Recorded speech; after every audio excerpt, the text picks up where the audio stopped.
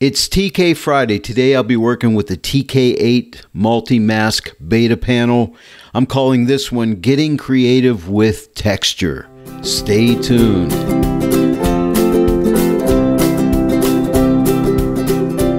Hello everyone and welcome to the Joy of Editing with Dave Kelly. It is TK Friday and I love TK Fridays and I hope you do too.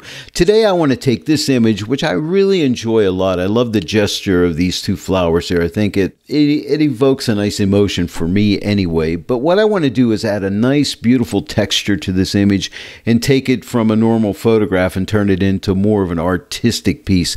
And I'll be using the TK8 Multi-Mask beta panel and the TK8 Combo beta panel today. Oh, and by the way, if you want to purchase any of the TK panels or videos, I'll leave a link in the description below, and you could save 15% off anything by using my promo code DK15. Today I'll be using one texture just to really transform this image, I think, into a work of art, and I hope you agree with me. The texture I'm using today is one that I saved into my Photoshop libraries. I'm going to open up my library icon right here, and it's in a group called Textures, and it's this first texture right here. It's called Infinite Texture. I'll link the Infinite Texture information to you in case you're interested in purchasing some good quality textures. Now, they have like a texture database. I'll do a video on that at some point in time, but for now, that's where I got that texture from, just so you know, in case you're wondering. By the way, if you don't have your icon for your libraries out on Photoshop, you can come up here to Window and you'll find libraries. Just make sure you check it on. By the way, and I'll leave a link for unsplash.com in the description below this video, you can find a lot of free textures there. And just in the search field, type textures, and it'll bring you to tons of textures that you can use for no charge. Okay, so I have this library panel opened here, and so what I'm going to do is use this texture right here. So all I need to do is click on it, and I'll drag it right above this background layer, and just like that, I've placed this texture. Now it's going in the wrong direction, so I'm going to right click it. My transform dialog comes up for me automatically. And what I want to do is rotate this counterclockwise, okay?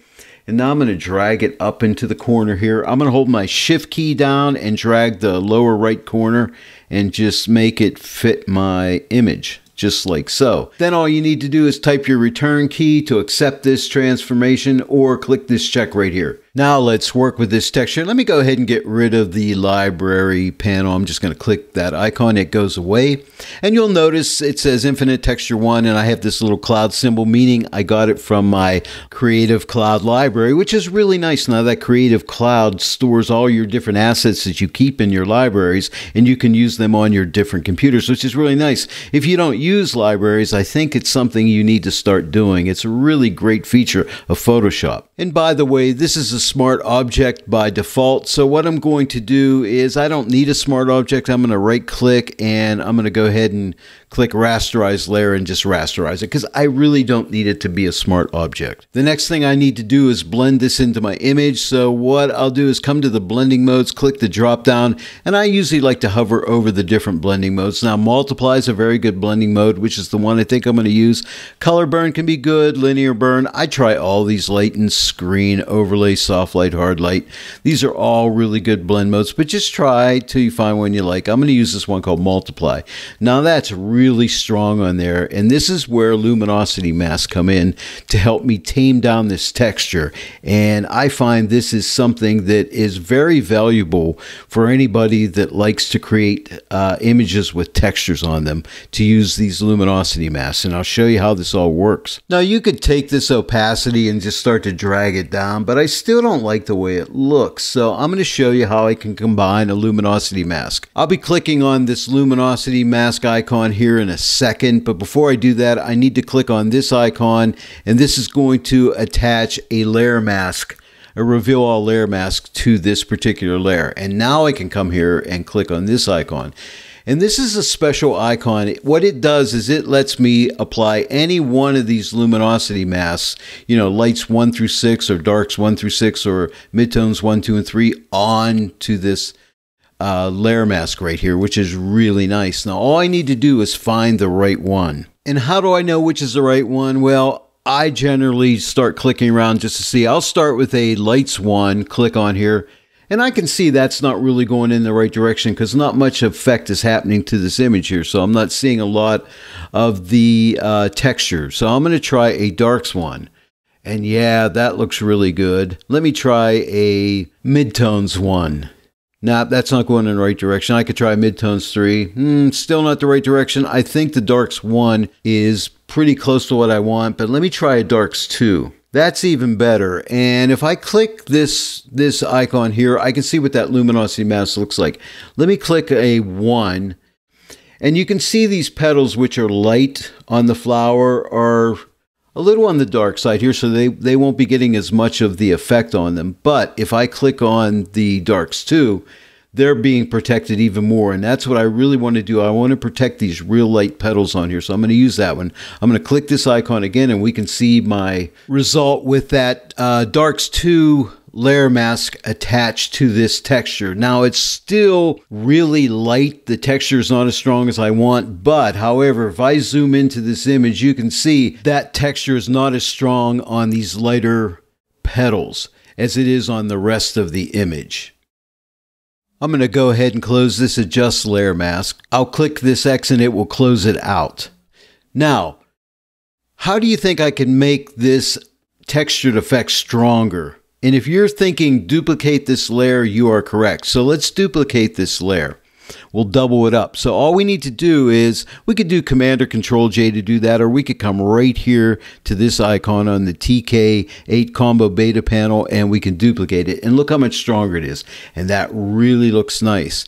Now what if I wanted it even stronger yet? I can duplicate it one more time. Now it's way too strong, but let me take this opacity and let's ease it back. And I'm thinking maybe somewhere around like 30%. Here's the before and here's the after. So that's looking really good. And I really like how that darks 2 layer mask is protecting these petals. I have a lot of nice effect all around the flower. It's very beautiful. But I'm easing it off on the petals through that darks 2 mask. Just to keep things organized, I want to put all 3 of these layers inside a group. So the top layer is selected. I'm going to hold my shift key down and select the bottom. And then I'm going to click on this icon right here, the right side of this group icon. When I click it, it'll put all those layers inside of a group. And I'm going to name this group texture. Okay, and it's got the 3 layers inside of it. And as you can see right there, there they are. But now I can shut this eye off. We can see there's our before and here's our after. Now we're really going in the right direction in my opinion. And if I feel that texture's too strong, I can take the opacity of the group and start to pull it back if I need to. But I like it up at 100%. I think it looks good. Next, I think I want to lighten the entire image up a little bit. And I think I'm going to use a levels adjustment, and I'm going to use an auto levels adjustment. I'll show you something a little different here. And I'm going to be using some kind of a midtones mask to make that adjustment through. I'm going to come to the TK8 Combo Beta panel and click this icon and grab a levels adjustment. Now it's just a levels adjustment with a white layer.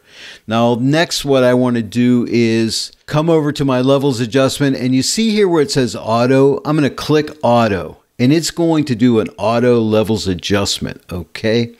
And now we can hold the Option or Alt key down and click Auto, and we have some different options here. We can enhance brightness and contrast. We can find the dark and light colors. We can enhance per channel contrast. And I try all these different ones. Enhance monochromatic contrast. And that one's not too bad, actually. Let's compare that between enhanced brightness and contrast. Okay, I think I'm going to try enhance brightness and contrast. Just click OK. Now I know that doesn't look very good, but we're going to use Luminosity Mask. So we're going to come to that same icon, click it, and now we can try some different midtones masks on here. So let me try midtones 1. There's midtones 1. It's looking pretty good. It tames it down. Here's midtones 2. And here's midtones 3. So I think I like midtones 1. Here's midtones 1. Now let's take a look. Here is the before and here's the after. See how it lightens it up and gives me a little pop of contrast. I like the way the flower starts to get a little lighter in here. Let me try a midtones 2. Actually, I might like that. Let me see. Here's a before and here's an after. So the before and the after. You know what? I think I like it, but I might just take the opacity and pull it back a little bit. Maybe somewhere around, 80%. Here's the before and here is the after. Again, the before and the after, and I like it. I think it's moving in the right direction. We're almost there. Now, I have an issue, I think, where these areas of the flower are a little bit too light, like you see right here and here, and maybe over here. I just want to balance this out a little bit. I'm going to use a zone mask for that. So let's X out of this, and let's click on this icon for zone masks. And what I want to do is pick a zone, some of these lighter areas in here, like right here. I'm going to click this and click OK. And as you can see, it's targeting that really well. I can narrow that down a little bit by moving this narrow slider a little bit in. Maybe somewhere right around there looks good. And then what I want to do is do some burning. So I'm going to burn on a 50% gray layer. Now when I click here, I'm going to get a 50% gray layer. I'm going to be burning through a selection. You can see my selection indicators indicating I have a selection. It sets me up with black paint. And I'm in the soft light blend mode. And right now my opacity is at 10%. So I can have a pretty decent sized brush here. And I'm just going to start painting across these areas that are a little bit too light. And every time I paint, I'm adding more darkening, through that selection. So I'm just going to go through these a few times. Now I'm at 10%, so it's causing me to paint a lot, but it's helping me to get a more accurate paint job by building that up slowly. Now I might go to 20% when I come to this area. I'm just going to type my 2 key and just paint this down. Just want to darken this up because I don't want our eyes to be drawn too much to that. And even over here, I'm going to go back to 10% and just pull this down and this down a little bit. I think I'm going to come up into here. I'm going to go to 20%, make my brush a little smaller, and just darken some of these lighter areas here because I don't want our eyes going up in here so much. I want our eye to stay right around in this area right in here. Now let me go ahead and zoom out. Okay, and let's take a look. Here is the before. And here's the after. So you see how light that was in there? Here's the before, and here's the after. But it just balances that out really well, in my opinion. Now we're almost done, but right in here, I want to lighten this area up a little bit here, and maybe the top of this cone flower a little bit, and maybe some of the light area up in here a little bit as well. So let's find a zone mask for that. So let me click here. First off, I'm going to get some of these colors here. I'm going to click right here and click OK and see how well that targets that really nicely. I'm going to go ahead and narrow that down a little bit like that. And I'm going to get a dodge layer here, 50% gray, and I'll be dodging through a selection. It's going to set me up with white paint in the overlay blend mode, and I'm going to go to 10%, make my brush a little larger, and just lighten this up in here, all through here. Okay, just give that a little lightening. Here's the before and here's after. See, that looks really nice. Now I'm going to grab another zone mask. So click this icon again, and now I'm going to sample some of the light areas in here. So I'm going to click right here, click OK. And you can see it's targeting the top of this cone flower and some of this area up in here. So I think that's going to be good. I'm going to leave it just the way it is. No, I guess I lied. I'm going to narrow that a very slight amount right there. I think is good. And then I'm going to dodge through a selection on a 50% gray layer again. So I'll click right here. And now I'm set up in the overlay blend mode, and I'm dodging through a selection on a 50% gray layer with white paint. And right now I have an opacity of 20%. I'm going to make my brush like really large right now. And not quite that large. Right like that. I'm going to click here one time. And see how that lightens that up? I'm going to click a second time. It lightens again. I'm going to pull back, lighten here a couple times. Hit it another time. Move back a little more. Couple hits there. And maybe make the brush a little smaller. And come in right in this area and hit that one time. Now I'm going to make my brush a lot smaller. And I'm going to change my opacity from 20% down to 10%. I'm just typing the 10 key, and I'm just going to paint across here. Maybe one more time right there. And let's see, here is the before and here is the after. So it just adds that nice little kiss of light right down through here and on top of the cone flower. Oh, and hey, check this out. I have this layer shut off, so let's turn that layer back on. That's this part of the flower right here, so I'll turn that back on. Now that looks much better. As you notice, we still have a selection made. See these lines here and the colors around here. To get rid of your selection, just come here and click this icon here. That shuts your selection off. Let's go ahead and shut this properties panel down as well. But we started out looking like this. I'm just option clicking this background image. We started out looking like this, and we end up looking like this, and I'm really happy with it. Now, you could continue to work on it, or you could save it out with your layers, whatever you want to do. But at this point, for now at least, I think I'm going to call this done. Well, there it is, everyone. Working with textures and luminosity masks.